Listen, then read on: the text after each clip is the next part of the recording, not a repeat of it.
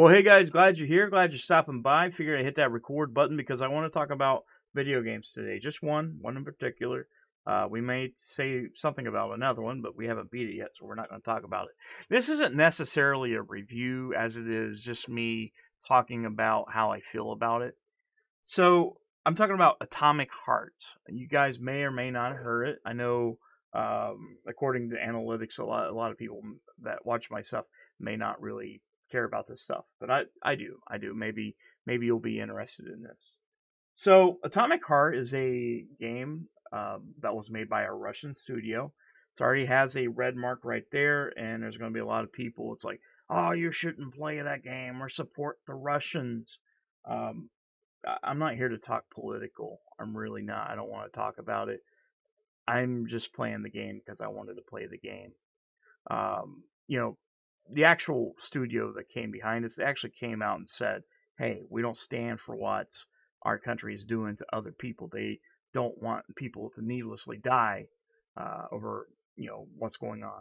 So you can take that as it is, but some people are just going to basically do the thing that they're not supposed to. I know we're supposed to be living in this woke world where we're supposed to care about everybody. We shouldn't be racist. We shouldn't be sexist. We shouldn't judge people based on where they live. And yet they're saying don't buy this game because Russians made it. And this Russian studio moved to Greece. But they're Russian, so don't buy it. Fuck that. That's stupid, by the way. That's stupid. Yeah. You're not going to get me with this game. You're not going to get me with Hogwarts Legacy, okay? I don't care. I'm going to play the game. I'm going to enjoy myself. I know where I stand. If you don't like that, then don't play the game. Don't watch the channel. It is what it is. I'm not trying to do this out of anger. I'm doing this because I myself like to play games. I like to experience things myself. I don't want to be told what I should and should not enjoy. And I wanted to enjoy this game. It finally came out, and I played through it. It's about 25 hours, maybe. Now, you're probably wondering, is it good? Is it really good? It's good. It's kind of good. It's actually decent. It's not what I expected. Not what I expected. You can tell right from the beginning of the game. But let me go ahead and say this. The game, when it opens up, it's pretty damn cool. Pretty neat. Just the visuals, just how everything is introduced. It's really neat. Again, it reminds me of Bioshock. Very reminiscent. And you'll play this game, you're going to probably think Bioshock. Very reminiscent of that. But the art style is really cool, especially with like the weapons, the boss monsters, some of the other enemies is really neat. I think you guys would dig that. But where it falls apart is its story as well as the main character. They call him P3. I don't want to ruin the game for you, so I'll try not to dive deep into the story, but let's just say this. The further you get in the game, the more confusing it gets. It gets more convoluted as it goes. Starts out kind of simple, and again, it gets really stupid. It gets really stupid. And like I said, I've played a lot of games. I watch a lot of movies, but this one's pretty disappointing.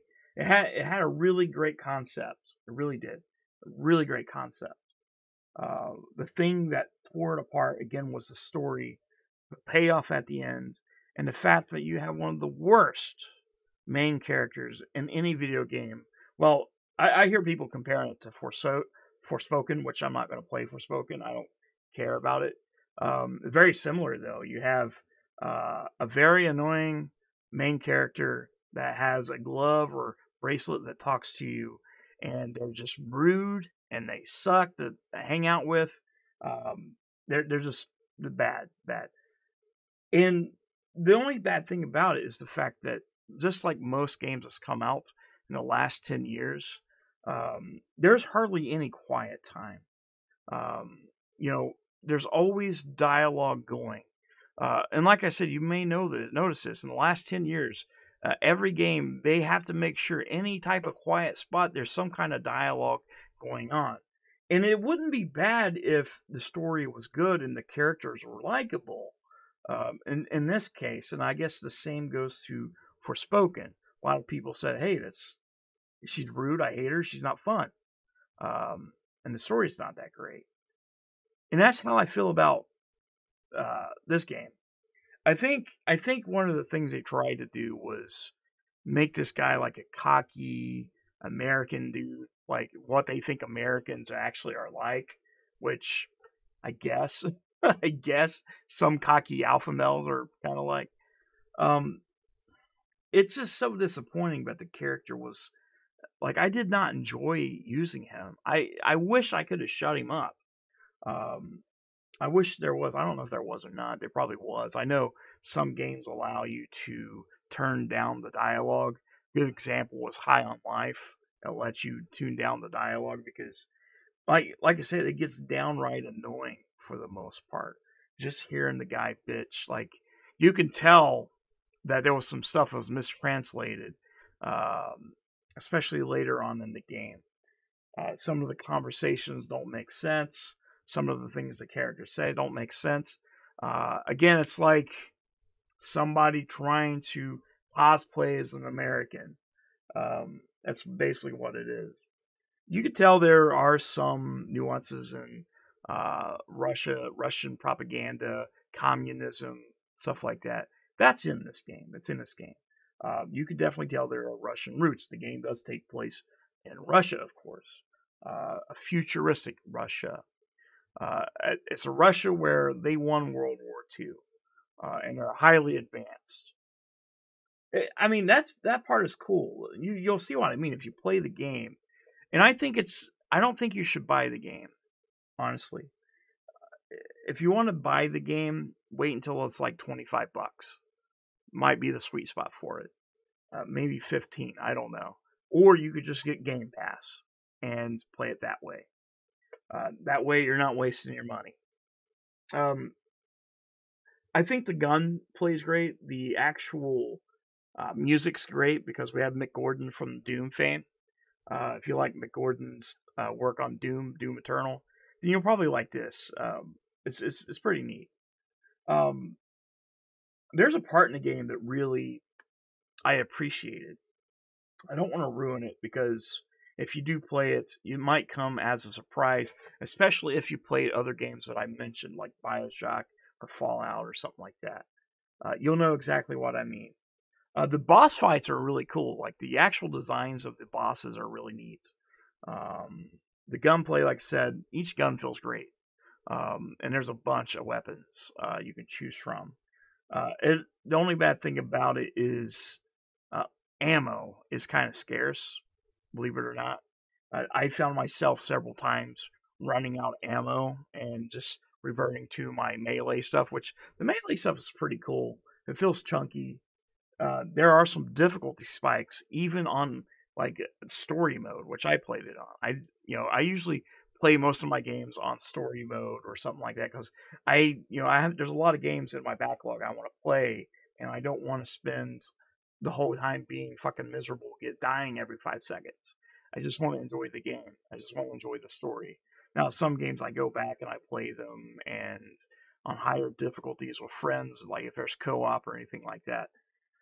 But there's really nothing like that in this game. Um, for some odd reason in the game, it feels broken. Like, and not just in one spot. It feels like the whole package is broken. The open world probably doesn't exist. Like, it doesn't need to exist.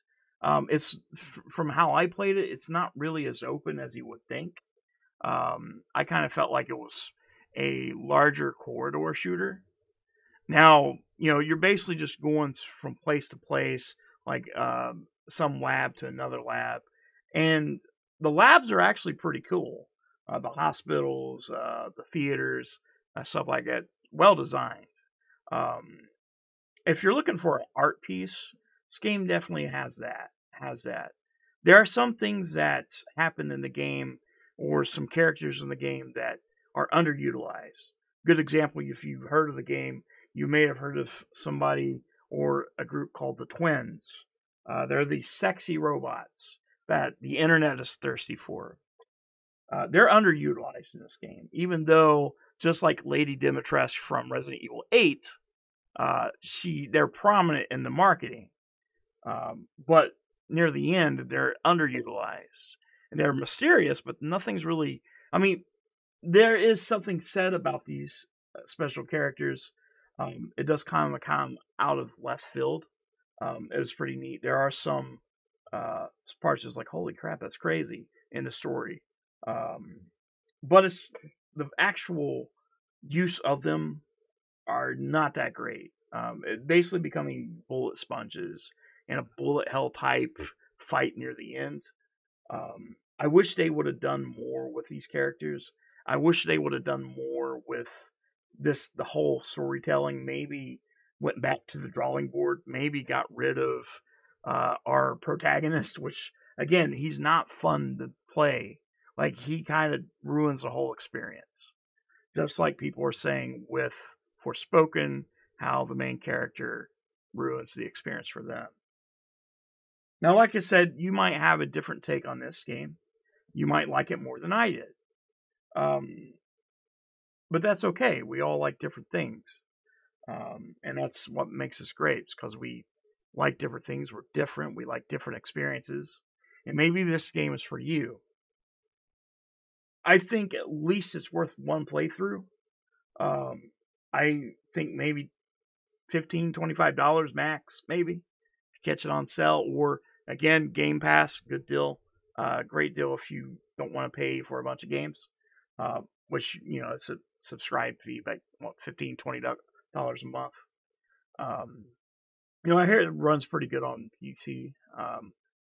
It runs great on console. I didn't notice a lot. I mean, there are some parts where it chugs in the frame rate.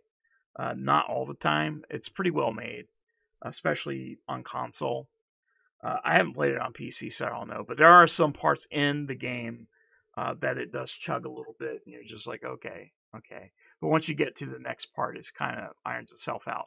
The main place it happens is when there's more than, 5 or 6 enemies on the screen, or you're in the open world.